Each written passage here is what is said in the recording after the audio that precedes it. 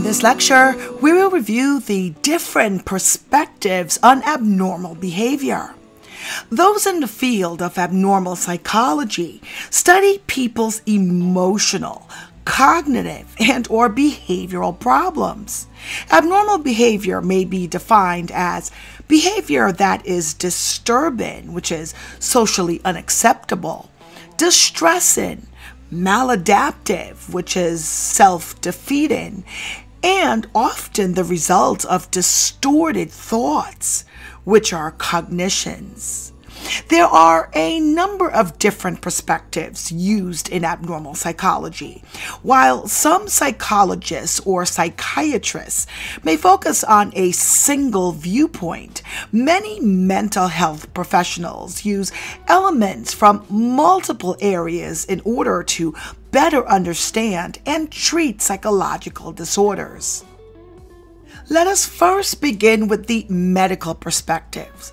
This approach to abnormal psychology focuses on the biological causes of mental illness, emphasizing understanding the underlying cause of disorders, which might include genetic inheritance, related physical illnesses, infections, and chemical imbalances.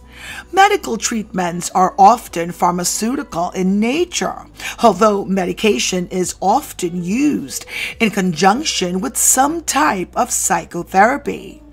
Okay, so those who hold a medical perspective focus on biological and psychological factors as causes of abnormal behavior, which is treated as a disease or mental illness and is diagnosed through symptoms and cured through treatment. Hospitalization and drugs are often preferred methods of treatment rather than psychological investigation. Recent research linking biochemical disorders with some abnormal behaviors has provided some support for this approach.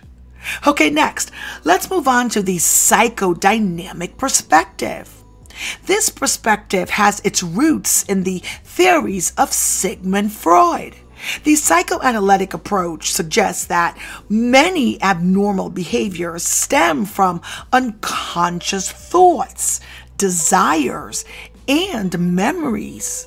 While these feelings are outside of awareness, they are still believed to influence conscious actions.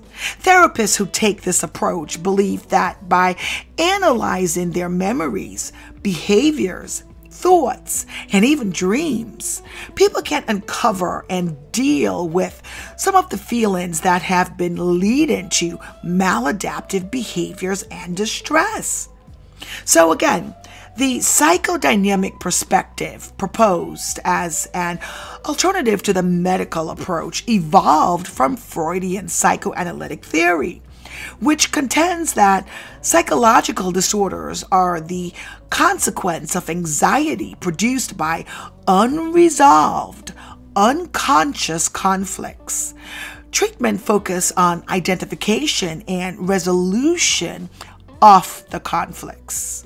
Now, let's move on to the behavioral perspective.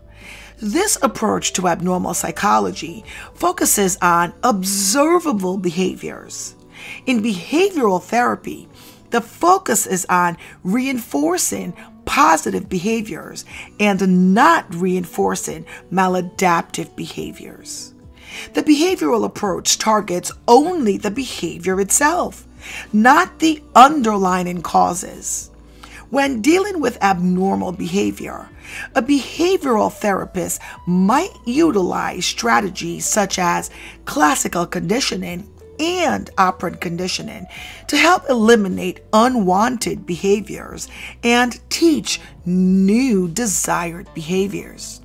So, those espousing a behavioral perspective contend that abnormal behavior results from faulty or ineffective learning and conditioning. Treatments are designed to reshape disordered behavior and using traditional learning procedures to treat new, more appropriate, and more adaptive responses. For example, a behavioral analysis of a case of child abuse might suggest that a father abuses his children because he learned the abusive behavior from his father and must now learn more appropriate parenting tactics. Okay, so moving on to the cognitive perspective.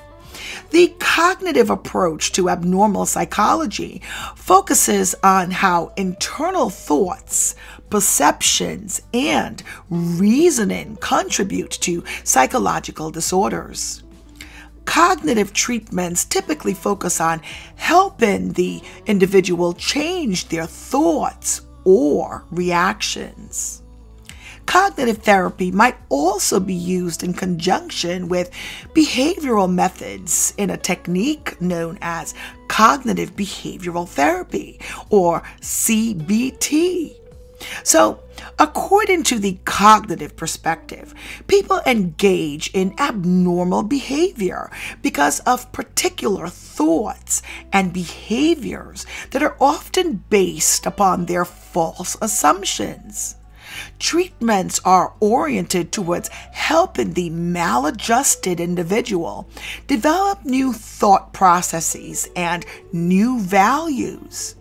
Therapy is a process of unlearning maladaptive habits and replacing them with more useful ones. Okay, and the final perspective of today's lecture is entitled The Social Cultural Perspective.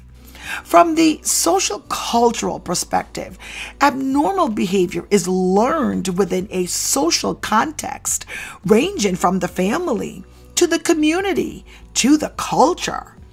Cultural variables acquired through learning and cognitive processes are believed to be important and produce an abnormal behavior. Anorexia and bulimia, for example, are psychological disorders found mostly in Western cultures, which value the thin female body. In my next lecture, we will learn all about classifying mental disorders.